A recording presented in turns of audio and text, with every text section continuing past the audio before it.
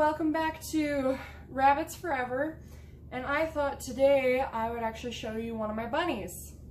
This is my girl Luna. She is an English Angora.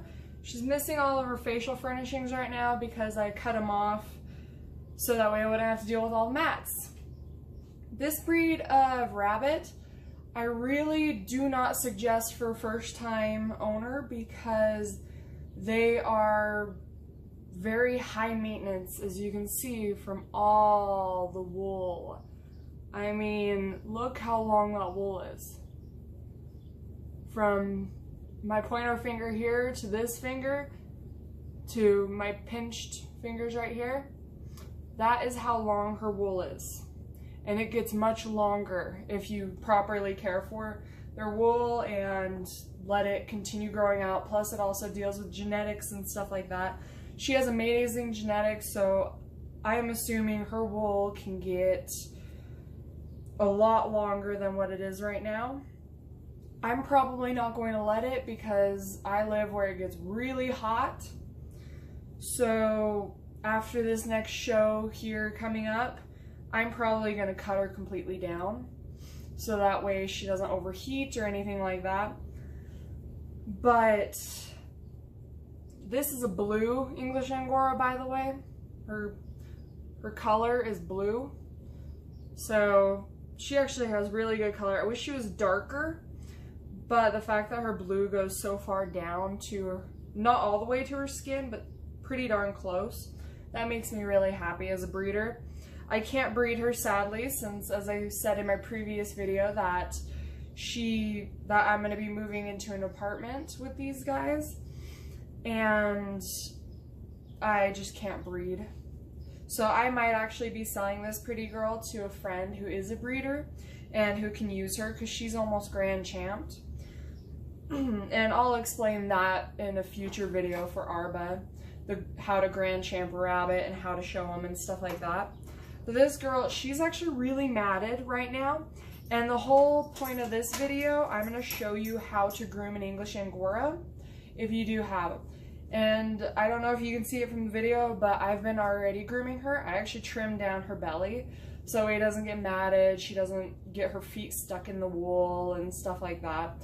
Plus it helps me with time because it takes forever to groom these guys. And my puppy in the background, that's little Daisy.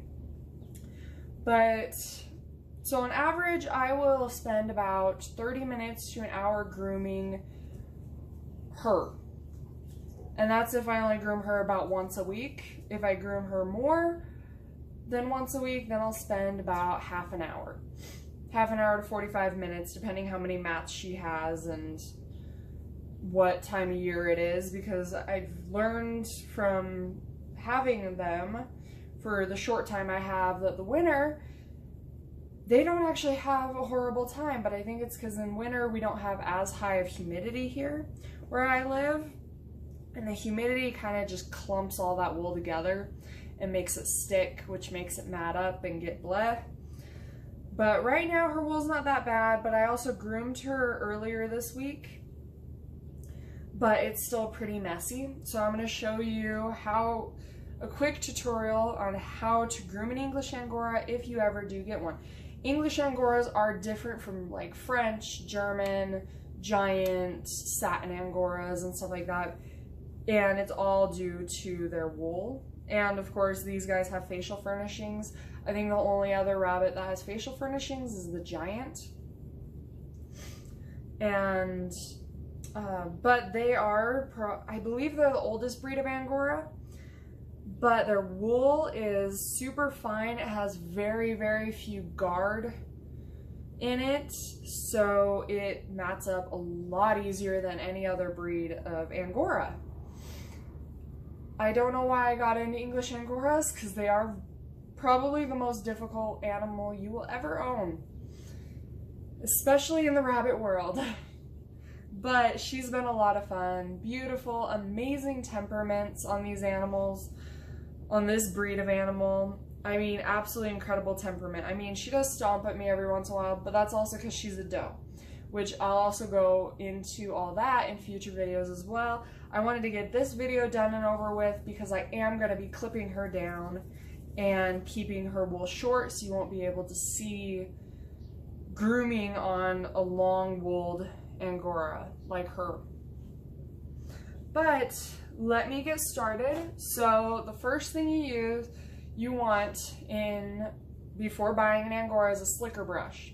I buy ones that have little beads on the end, so you're not stabbing their skin if you are ever scratching their skin. Let's see if I can get a better close up. See those little beads? So it's not just solid metal. Yeah. And this one, I get a smaller slicker brush because you don't have to worry about stabbing their eyes out when you're brushing their face. So what you do with these is I'll just, before grooming, just quickly run them over the ears, in between, over, because they've got these cute little ear tassels. And usually they'll get a lot longer, and since her wool on her face is so short, I'll do quick brushing on that. But typically, if her facial furnishings weren't so short, I would actually have to blow her wool out on her face before ever using this.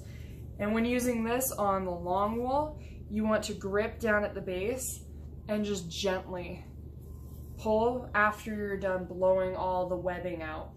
Which webbing is kind of, it's the loose, dead wool inside of the wool. So if you split it up next to the skin, you can't really see it, but she has a bit of it. Not much, since she isn't molting or anything yet. But where this white patch is, that's close to her skin, and that's where all that webbing's gonna happen, is right near that white patch. And if you don't get rid of the webbing, it's going to mat up and turn into big clumpy mats that you're just gonna have to cut out or spend forever trying to brush out or blow out. So the second most important thing you're gonna need for Angoras is a blower. This is actually a shop vac because it was a lot cheaper than an actual pet blower, but it's pretty simple. You just take it and blow them. So I have a shop vac that has the suck and the blow option. I only use the blow option because this is just for my Angoras. I haven't had to use it to vacuum out anything or anything like that so far, but yeah. And yes, it is scary for them the first time, but these animals are so calm and just relaxed because they're used to being handled like this every single day, maybe 2-3 times a week, but they still deal with this all the time. Some Angora breeders will groom them every day, some of them only groom them once a week, some of them don't even groom them other than maybe once or twice every other week. So, but this one is super loud because, like I said, it's not an actual pet grooming blower. It's a shop vac, so it is very loud, but for Angoras you want at least, I would say at least a 4 horsepower. Because these guys, their wool does get very long and you want it to blow hard on that webbing to push it out to the ends of their wool. So that way you can brush it out. Or sometimes it'll just completely just blow right out. And you don't have to worry about it. These guys are incredibly soft because it is wool.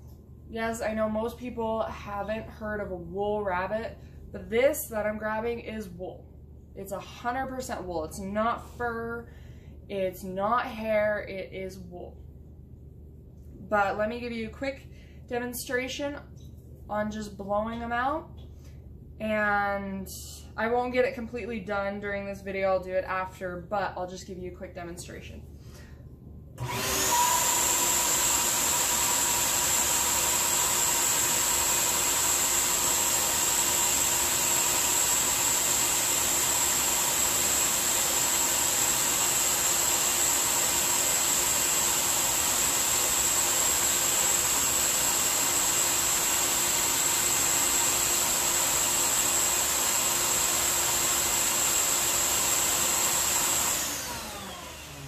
yeah, as you heard, that was super loud. But see how much volume her wool's gotten just on this side.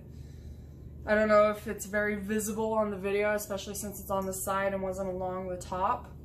But she's gained a lot of volume because it's just taking that wool that's all clumped together, and how my friend described it is zipping.